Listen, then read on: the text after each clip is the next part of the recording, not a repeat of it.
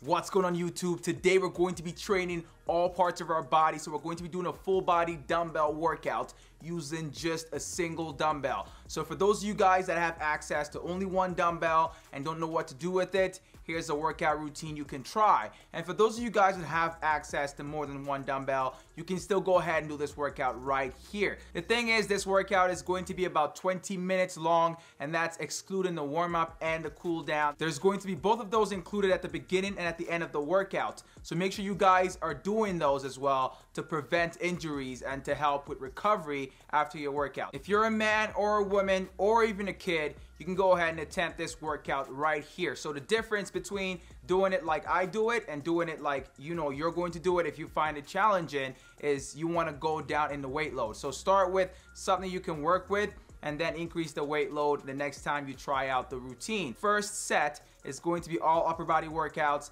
and the second set is going to be all lower body workouts. One thing you should note is that I'm going to be using two different dumbbell weight loads for both sets. So for the upper body set, I'm going to be using a 20-pound dumbbell, and for the lower body set, I'm going to be using a 30-pound dumbbell. There's going to be a lot of single muscle group workouts, so like for example a bicep curl that involves using just a single dumbbell, but we're working with a 40-second on and a 20-second off system. So after every 20-second, when you're working with training a single muscle group, what you want to do is switch. So let's say you're doing a bicep curl. After completing the left arm, you want to go ahead and complete the right arm. The thing with that is to avoid muscle imbalance, and I'm talking about disproportionate muscles, one being larger or stronger than the other one. What you want to do is make sure you're using rep counts, when you're working with single muscle groups. So even if it goes into your break time or your rest time, make sure you complete the same amount of rep count. So 10 reps, let's say you complete that in 20 seconds